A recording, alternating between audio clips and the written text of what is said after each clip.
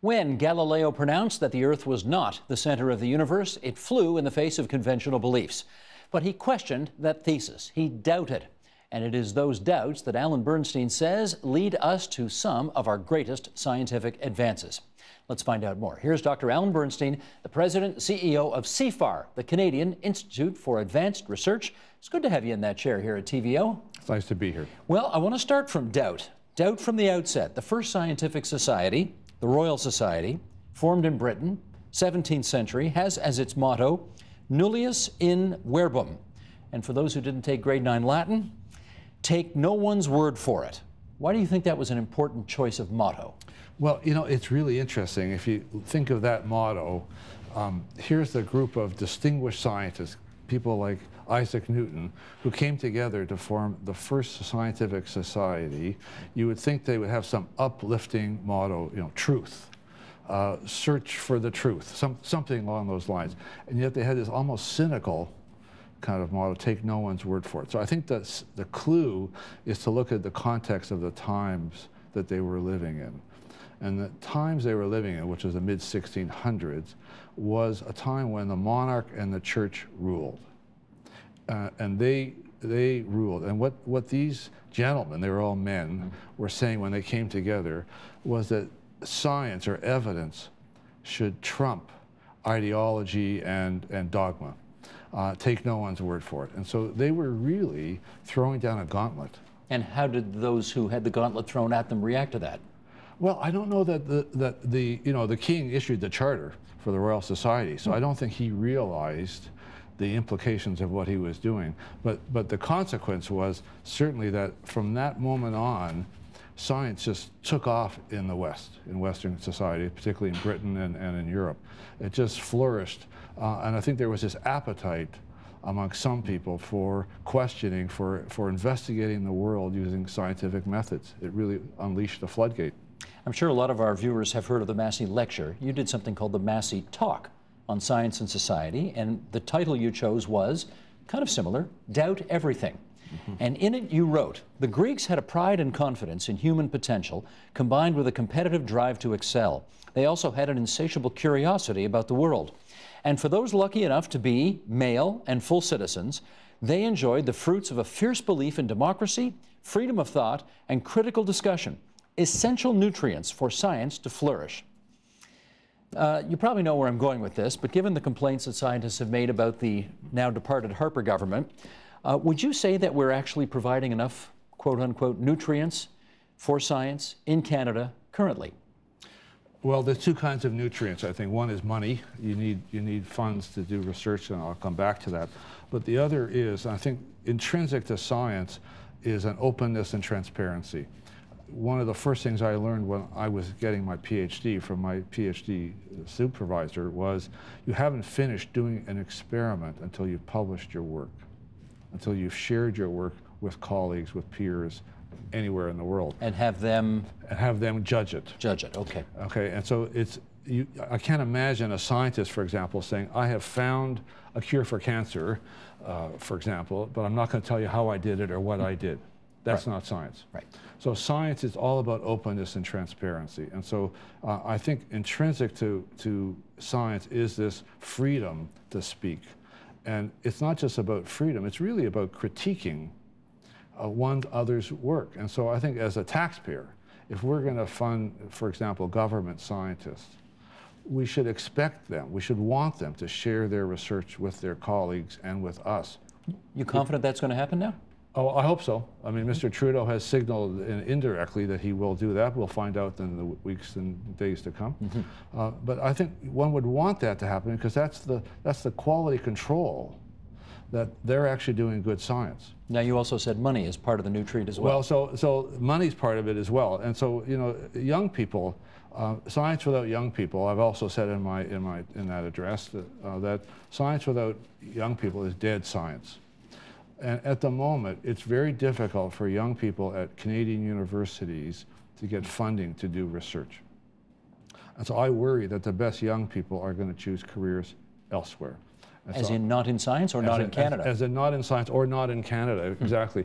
And so I think we have having built up over the last 10 to 20 years, a very strong kind of infrastructure for doing science, we risk literally throwing the baby out with the bathwater by not encouraging young people to do science, giving them the oxygen to breathe to do science. Here's another excerpt from your talk. It is also a time when science is misunderstood and distrusted, from climate change to the safety of vaccines, fluoridation of water, genetically modified foods, evolution, and on and on.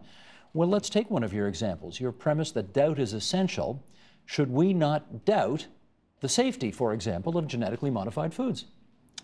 So it's about evidence. And so in the case of genetically modified foods or vaccines or any of the other examples that you read from my talk, Steve, there's a lot of evidence that GMOs, for example, are safe. Genetically modified organisms. Genetically modified organisms. And indeed, if you think about agriculture, over the last 1,000 years, agriculture is a history of domestication of wild animals and wild crops. And what farmers have been doing for hundreds of years is breeding these animals and crops so that they could be domesticated and farmed. With GMOs, with genetically modified organisms, what we're doing is actually much more precise and much less intrusive, which is just inserting one gene at a time, as opposed to breeding where you don't know which genes are going to be scrambled where. And there's been lots of tests. I think the mistake in the case of GMOs that was made, unfortunately, was that the manufacturers, the companies like Monsanto, insisted that the products not be labeled as genetically modified organisms. Which started a whole debate about are they being secret and blah, exactly. blah, blah. When you want to hide something, it implies you have something to hide. I would have actually done exactly the opposite. I would have said, it's an opportunity for classrooms to come to the grocery store and learn from a scientist from Monsanto, what did they actually do, and why is that tomato that's been genetically modified better than one that hasn't been. And so I think that was a PR mistake of the first order. One more passage from your talk here. The other source of antipathy and hostility to science derives from the feeling that it has somehow robbed us of beauty, mystery, and spirituality. As Walt Whitman wrote in his poem, When I Heard the Learned Astronomer, we might find ourselves tired and sick of the figures, charts, and diagrams of astronomy and yearn only to look up, quote, in perfect silence at the stars. For me, science does not remove mystery and beauty from our world, but rather adds to it. Okay, let's take you at your point on that, but go one step beyond. What about spirituality? One of the things that science is often accused of doing is sort of stealing spirituality from us or denying that spirituality can exist. Yes. How come it's not on your list? Well, I actually don't see it that way. I think science has a certain sphere that helps us understand the world around us. It is, in my judgment, the most powerful way that humanity has come up with to understand the world around us. But science says nothing about our grief when someone we love dies. Science says nothing about the importance of friendships or our loved ones, about our sense of self-worth. So there is room for spirituality and faith there. Yeah, we are all complex human beings. There's many layers in which we operate. And so I'm not at all suggesting in that talk that you're reading so well that that we only should have one lens at looking at the world around us. And so, and if you think about, and the example I give in the talk is if you think about the birth of a newborn baby, if the baby's healthy, it's a wonderful event, absolutely a wonderful event. And so when I've gone to see, you know, a newborn baby, when my daughter gave birth or a friend or a relative has given birth, it's just wonderful. You listen to the baby cry, the mom's okay, and it's, you know, it's heartwarming. But as a scientist, as a biologist, I'm also acutely aware of the latest science about embryological development and how that baby developed.